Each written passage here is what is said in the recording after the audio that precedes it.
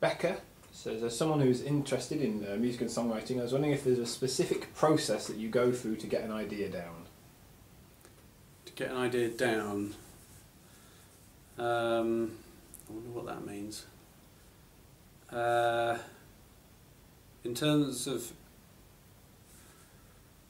well, I guess the actual writing part of it, I tend to either think of ideas as I'm just sort of going about my day, and I find myself singing something, and occasionally get something that feels good enough to actually maybe run over to make a note of, and if or I'll sit at the piano for ages and kind of keep pushing myself for hours and hours until something good comes out, hopefully. But then when it comes to actually sort of making that into something audible or recordable, I always record all the demos just on a dictaphone, the cassette tape to start with. So I always have that on my piano or wherever I am in my bag, and then I'll so I know that I've got it. And then once I've got something that I really feel is like a complete song or near enough, then I'll start a demo on my laptop normally, or if I'm at home here in the studio. Do you have all your cassette tapes of all your dictaphone moments? I do. Wow. You don't record it, so you start a new tape. You don't record it. Absolutely. Wow. I've got all of them back to sort of 2002 or something. Oh really? Mm. Wow.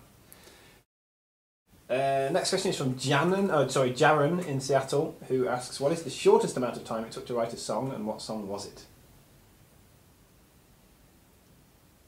That's a very good question. I think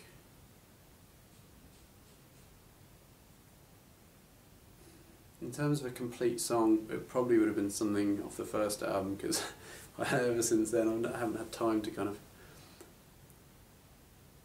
So it always feels like I've been sort of trying to write between gigs or tours or whatever, and also probably spent more time working on the lyrics in the later albums, but I think Summer Only We Know was pretty quick. In fact, I think all of those ones were pretty quick, actually. What's quick? Like days? Or no, probably quicker than that, generally. I think... I'm pretty sure that Somebody We Know and Everybody's Changing were both pretty fast. I mean, it's very hard to tell, because I'll work on an idea for a couple of hours or less, get it down 10 minutes, and then go back to it the next day, and then the next day, and or maybe the lyrics will take a week to sort of for something to slot into place.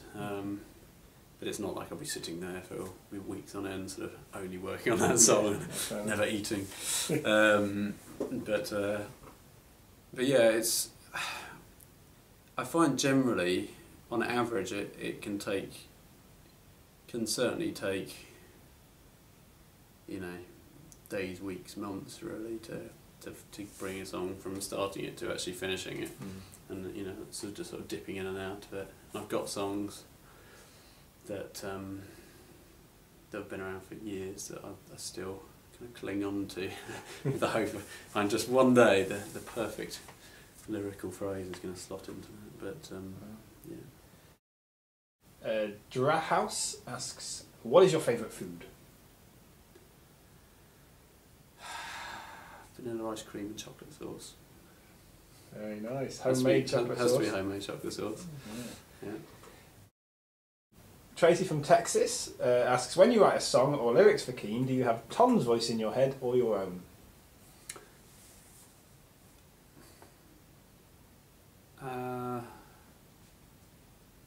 I think Tom's, really.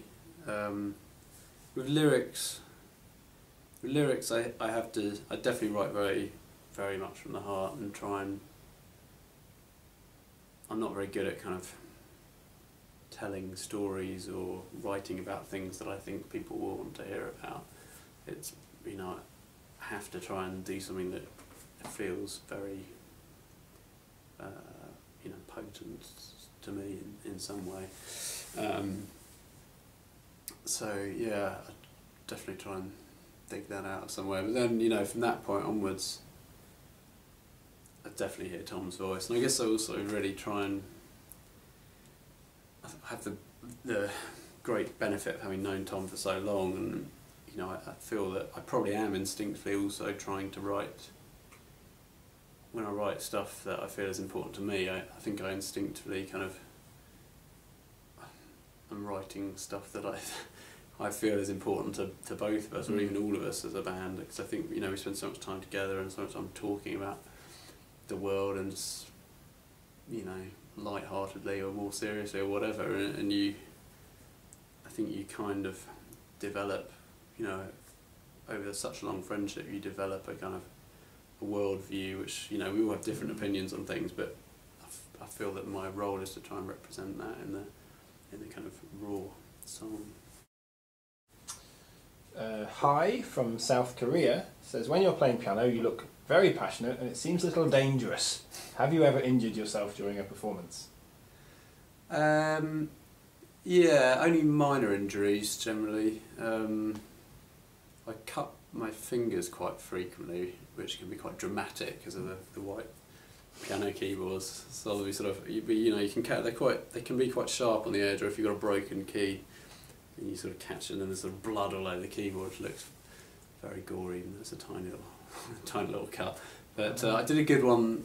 I got through the whole of the Perfect Symmetry tour without sustaining any injuries at all, I don't think. And then the very last gig, in fact, I think it was the second last song, we were playing Under Pressure in Spain, and I sort of I was sort of rocking out, and I misjudged the mic stand and just completely headbutted my mic stand, and just sort of almost kind of blacked out for a minute and didn't know sort of what I'd done, because I had my eyes shut, and I suddenly sort of felt this massive thud in the middle of my face.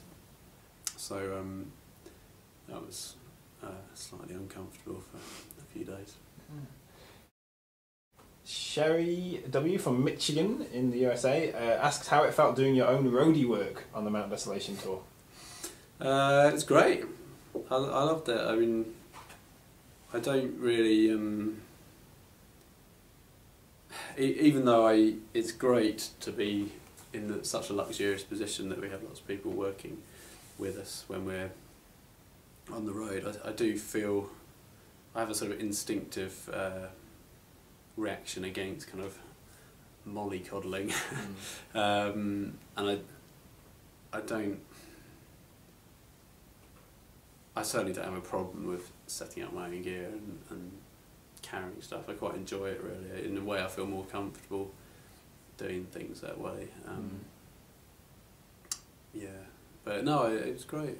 I enjoyed it. Of course, it's very simple when you're only playing tiny venues and you just got a piano and a microphone set up. It's not quite the same as setting up a massive lighting rig or something. Probably best not to unleash me on that. Yeah. Driver PC says that you said your best website of 2010 was YouTube. Do you ever look at covers of your songs on there uploaded by fans? Do you ever check out other versions of Keane songs and that sort of thing on there? My favourite one, I do check them out. I saw a lovely version of, actually it was a Mount Desolation song. I think, was that a video or was it an audio thing? I don't know. Anyway, Mark McDonald, who has his own Keane gear, so I've done a lovely version of the Mount Desolation song. But my favourite Keane one ever was by a group of I think they were Swedish girls, obviously, but they were, I can't remember what song, I think they'd done a couple of songs and it was all like lovely harmonies and stuff. It was brilliant. I can't remember if it was posted on keymusic.com or if it was just something that sort of was sent around, but yeah, that was fantastic. But it's amazing how many people do that, and I sort of, I guess I did my little cover of These Days, for example, and the pleasure you get from recording a cover like that, think it's great. I really sort of empathise with it, I suppose. Well, feel free to do more. We rather liked it. Brian55 asks, which radio station do you listen to at breakfast? I don't listen to the radio at breakfast. My daughter listens to Destiny's Child over and over again. She calls them the Fairy Band. And she likes listening to Bootylicious, even though she's only 3, so there's a lot of independent women. What's that album? Survivor, is it? Yeah. Anyway, so we listen to that album quite a lot. But yeah, I listen to the radio in the car. I listen to Radio 1, basically. Molly Rick asks, what is your favourite Keane lyric? And which one is the most meaningful to you? So maybe 2 different lyrics.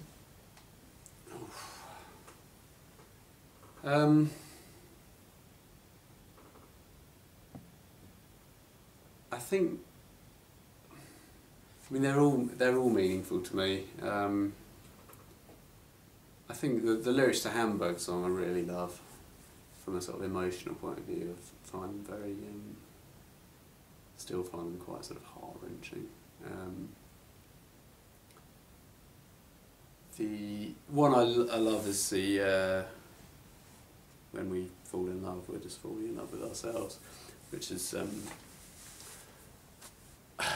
only thing I don't like about it is it's a bit of a bleak outlook on that sort of characteristic of humanity, but I think there's a lot of truth in it. But you know, you could write a book about that subject. But yeah, but there are lots of lyrics that I'm proud of, and I guess I'm proud also of the fact that I've actually written some lyrics that I'm proud of, if that makes any sense. I'm glad that because I put so much effort into the lyrics, and I don't find it easy at all. And I'm glad that there are lots of good ones and not too many stinkers.